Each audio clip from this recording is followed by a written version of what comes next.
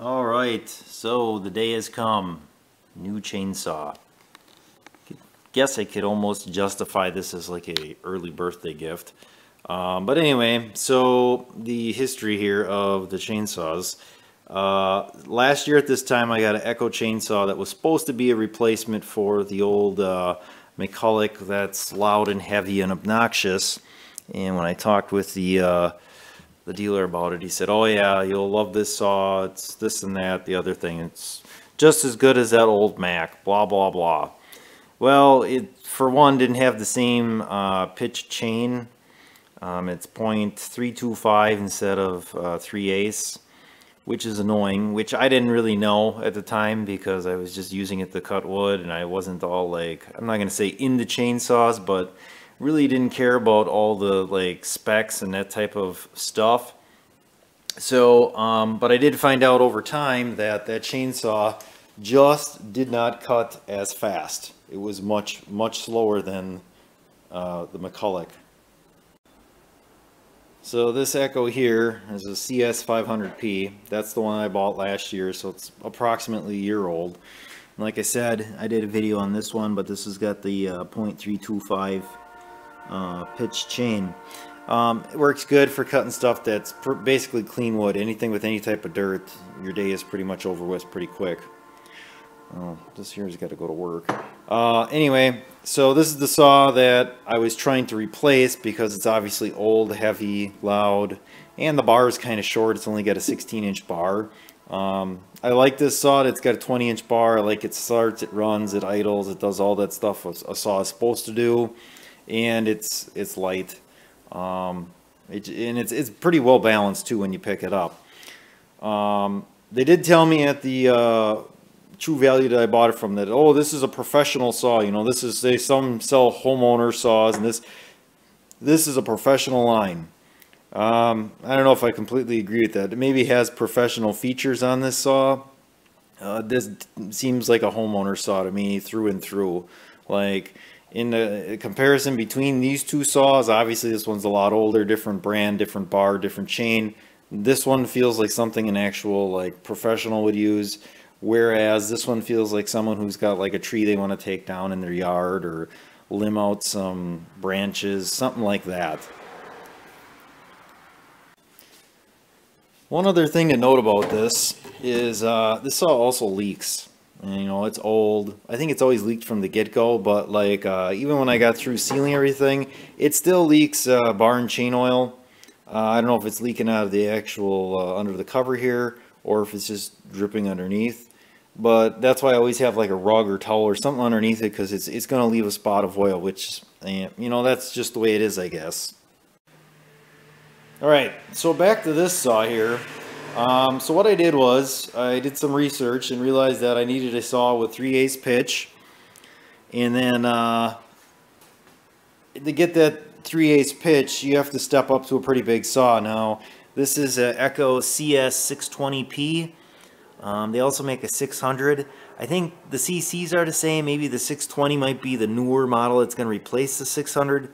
I don't know. I'm really not that much into chainsaws. I'm just into liking stuff that works the way it's supposed to. They did, the next size up from this was like a 680, and I think that was a 66 cc. And this I think is just 60. I thought about that because the difference between this saw and that 66 cc was only 50 bucks. And I was like, I don't know. And then I looked at some of the specs. I looked at the weight, and there's almost a pound difference between this one and that 680. And I'm like, I don't want a saw that's any heavier. So I'm like, I'm going to go with the small one. And I figured, well, if I really don't like this one, I can always step up to another saw next year and then just keep buying chainsaws, because apparently that's what I do. But the lowdown on this one, so Echo runs, or certain dealerships run an Echo sale or get authorized through Echo that they can run a one-day sale where it's 20% off. And that only happens once a year. So I went back to the dealer that I bought the other saw from, the 500, and they said they weren't having it in the fall. They had it in the spring, and that's all they were authorized to do. But they told me they could probably work a deal, just not as good as 20%. So I went to the Echo website, looked around, found a place that was about, I don't know, 35 minutes away. and they were running 20%. I said, hey, I'm looking for this chainsaw 620, and they're like, oh, we don't have it. We can get it in. It'll be in a day's time. And went through all the paperwork out the door for this saw, tax. They didn't charge me for any type of setup. The setup was included. You know, it didn't just come in a box. They put the bar, the chain on it, and they tuned it. As they sent it out. It was $470 out the door. I didn't think that was that bad. I want to say that 500 was almost close to that. Maybe that 500 was like 400 out the door. I don't know. I don't remember. But anyway, back to this saw here. So this here is metal. I think the other one is too. The exhaust is a little different. It's got two of these spikes on the front. I don't know that I'd ever use those anyway, but the biggest thing is I wanted the 3/8 pitch. Now the chain I'm not impressed with because it's some sort of it's got that extra bump for like low kickback, and I know for a fact my cousin can make up 3/8 chain because he told me that. He's like, if you got 3/8 chain, I can make you up some that's not it's not low kickback, and that's the good stuff. That stuff really rips, so I may end up looking into that. With the 24-inch bar, which is kind of long, and I thought, well, I'd like the 20, maybe 24 would be better. It's definitely not balanced as well. It's definitely heavy towards the end. The saw overall is much heavier than that 500. There's a huge difference. I didn't weigh them out. I suppose I should.